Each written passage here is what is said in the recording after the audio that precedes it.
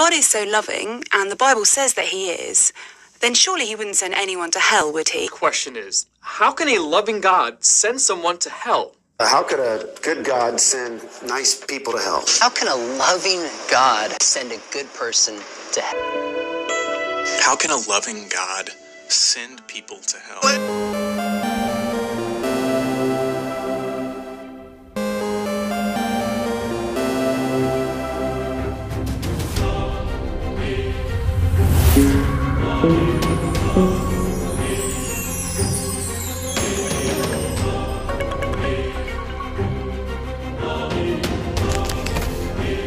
So I had this question asked to me. That's the reason why I'm making this video.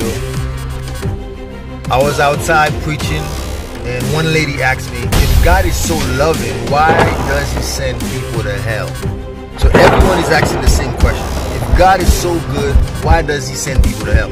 Now look at this verse right now that I'm showing you. When the Garden of Eden was created, it was a perfect garden.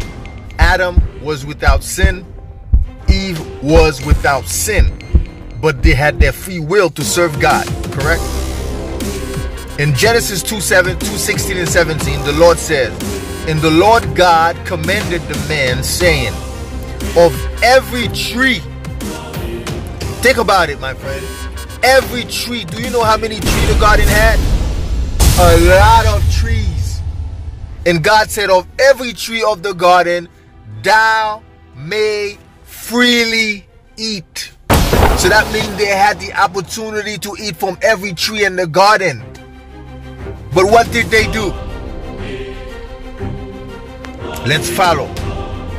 And it says in verse 17, but of the tree of the knowledge of good and evil, thou shalt not eat of it, for in the day that thou eat thereof, thou shalt surely die. So that was the word that the Lord gave to Adam and Eve, who was born perfect. So that means if you disobey the word of God, there is a consequence. That's it. If you disobey the word of God, you can't say if God is so good, why does he send people to hell? If you disobey, then you deserve to go to hell. If you keep fornicating, if you keep drinking, if you keep smoking, if you keep partying, if you keep committing adultery, if you keep masturbating, if you keep watching pornography, you deserve to be punished in hell. When God gave him the commandment, God was not joking. That's the problem with our generation. We think that when God gave us a commandment, he's joking around. He's not joking around. Now here's the reason why people go to hell. What does it say in Genesis 3? I'm making this thing clear to you guys. It says, now the serpent. Who is the serpent? Who is the serpent? The devil is the serpent. Satan, whatever you call him. His name used to be Lucifer. The dragon. The beast. Or you can call him the accuser of the brethren. Now the serpent was more subtle than any beast of the field which the Lord God had made. And he said unto the woman, now notice whom the devil tried to deceive. He went through the woman to deceive Adam. And he said unto the woman, yeah, had God said, you shall not eat of every tree of the garden. That's why, men, you got to keep your women from speaking to men that they shouldn't be talking with. Now here the woman having a conversation with Satan. That's why she got deceived. She's having a conversation with Satan. So she was the door, the entrance door for the devil to enter into this world, for sin to enter into this world, and for the hell to enter into this world, because she was talking with the serpent. And what did the serpent say to Eve? The serpent said to Eve, unto the woman, you shall not die. And they listened to the serpent instead of listening to God. That's why a lot of people go to hell, because they are listening to Satan instead of listening to God Almighty. And after she listened to Satan, what did she see? And the woman saw that the tree was good for food. That's why a lot of people think fornication is good. That's why a lot of people think smoking weed is good. That's why a lot of people think smoking pot is good. That's why a lot of people think sniffing marijuana is good. That's why a lot of people think that guzzling beer, guzzling liquor is good.